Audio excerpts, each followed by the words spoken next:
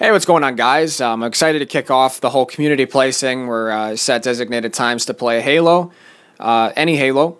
But if we're going to play Halo 2, we're going to need to show you how to set up Xbox Connect. Now, there might be various tutorials on the internet. I'm going to provide you guys with one myself. I have done one in the past on Alex's main channel. It's still there if you want to take a look at that one, although it is in 2 parts because that's before he had 15-minute plus upload. So this tutorial is going to assume you know basic networking and stuff like that, because it's kind of impossible to cover all of it, and it would just take way too long. So if you're completely illiterate in form of networking or computer basics, you might struggle a bit or a lot.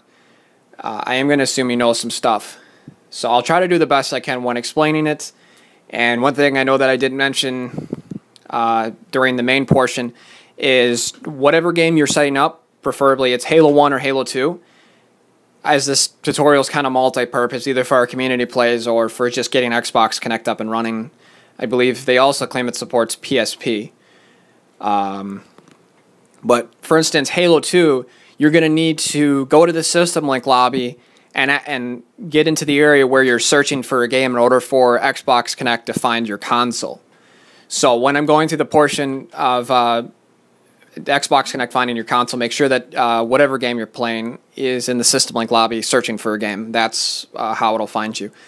Other miscellaneous things, please do note that Xbox Connect supports a certain amount of games and they haven't been active in development, which means that the development team's pretty much dead. I've been trying to get a hold of them, and that was probably 6 months ago, and I'm going to try again and hopefully partner with them to get them involved again in developing Xbox Connect and hopefully make it easier to use. But as for right now, it seems to work fine with Windows 8, although I've noticed some of the adapter settings are kind of confusing and I was having a bit of trouble.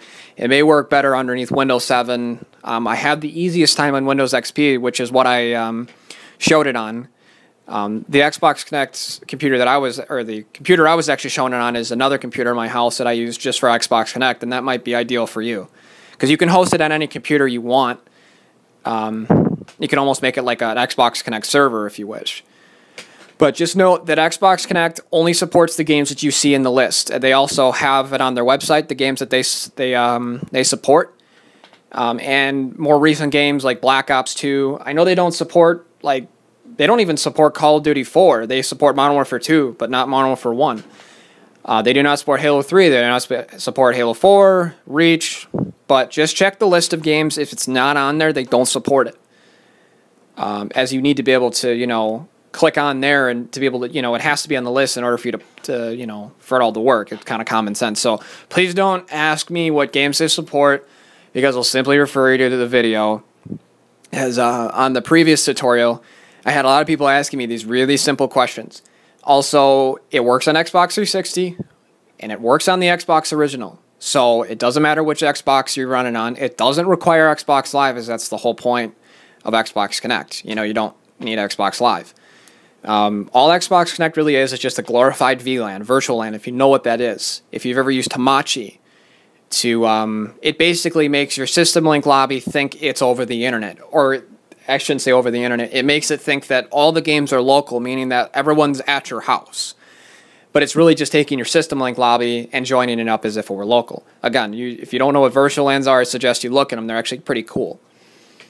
Other than that, hopefully the tutorial is helpful to you guys. As well as the primary portion of setting up Xbox Connect, I also go over internet connection sharing if you happen to be in a specific scenario, and I go over port forwarding if you need it, although I didn't. So if you don't need it, don't even bother. I think the only thing port forwarding is required for is that other players can see your ping and your latency. Or, I guess ping and latency are the same. Internet connection sharing was the other portion, and it's only required if both your devices are wireless. I'll say it again and again and again. Both your Xbox and your laptop or your desktop or whatever's running Xbox Connect, they both cannot be wireless at the same time. If your Xbox is wireless and your desktop or your laptop is wired, there's an option I go over that you check off. It's Mac 11 wireless or something like that. But I show you what to enable if you're in that scenario. But again, both at most only one can be wireless. If both are wireless, internet connection sharing can come into use, and you can look over that. Otherwise, there probably are plenty of tutorials on the internet that go over internet connection sharing if you need it. Otherwise, just ask me a question. Please watch the entire video, as analytics does show me what the attention span, or how long you guys spend on videos. So just make sure you go over everything and ask me if I'm not being clear enough. Or I've tried to do my best. So anyway, guys, hopefully this works for you, and hope to see you on Xbox Connect. Alright, the first thing you're going to want to do is go to your internet browser and download Xbox Connect. I'll put a download link in the description, but I'm just kind of going through the general process here of searching for it and navigating through their website. So just go to xbconnect.com, look for downloads if you're going there manually like I am. And you can download either version. I believe the only difference here is just the appearance of the program. You can either save the downloader to your computer or just run it directly. In either case, it'll work fine. And basically follow the steps I have shown here.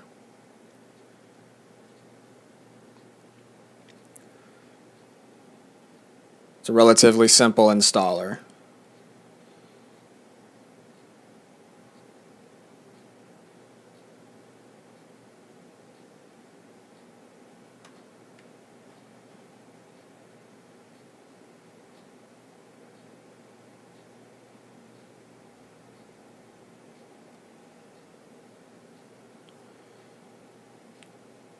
And then click Finish, and you're done installing.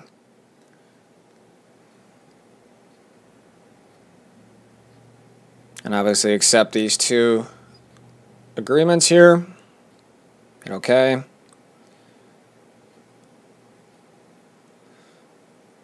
it'd be good if you just read this stuff right here, just kind of an overview.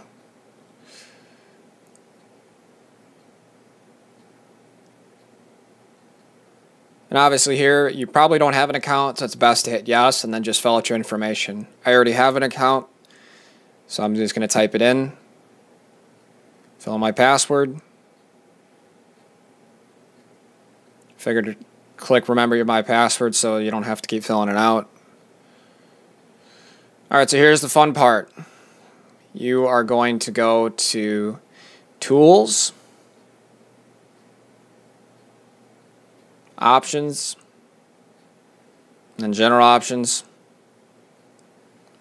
and then check the Mac translation for WET 11 wireless. This is if your Xbox is wireless and your computer is wired. Remember that both your devices cannot be wireless. One has to be wired. So now I'll click Tools, Find, and My Console.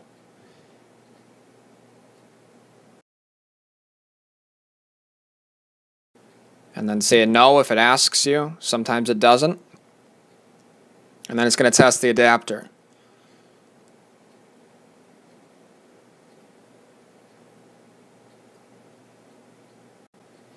And it should get about to that point, and it should find it. If it just keeps going and going and going, something's wrong.